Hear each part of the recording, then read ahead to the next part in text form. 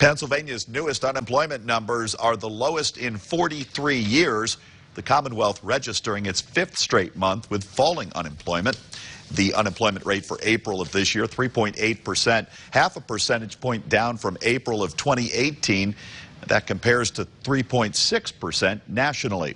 Other numbers of note, Pennsylvania jobs increased by 58,300 in the past 12 months. The number of jobless in Pennsylvania now within 4,000 of an all-time low. And these are the lowest jobless numbers since 1976.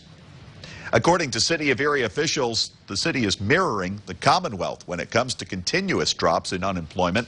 Tiara Braddock joins us now in the newsroom with much more on what city officials think is driving this low unemployment rate. Tiara. Sean, the Director of Economic Development for the city says they are trying to close the unemployment gap between the state and Erie, and they are getting close to accomplishing that goal. The Commonwealth's unemployment rate dropped to an all-time low in April, and Erie's unemployment rate is also at a steady decline at 4.1% in March. Erie has always been a little bit higher than the national and the state average.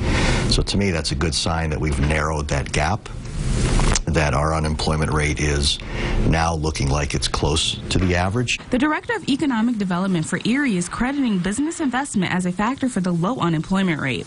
Locally, we've seen a lot of investment over the last couple of years in large projects. Those investments have resulted in large job creation numbers, and so that all feeds into this as well. On a state level, the estimated number of jobs in Pennsylvania increased by more than 58,000.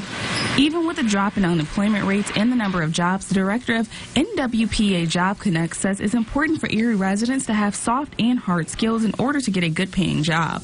Employers are requiring it so that they can remain competitive.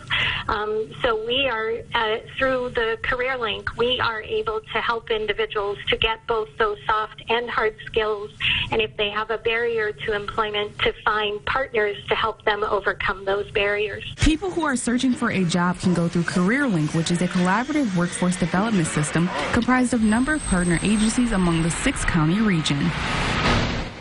And you can find more information about Career Links Pennsylvania on our website at YourErie.com. Sean. Tiara Braddock in the newsroom tonight. Thanks, Tiara.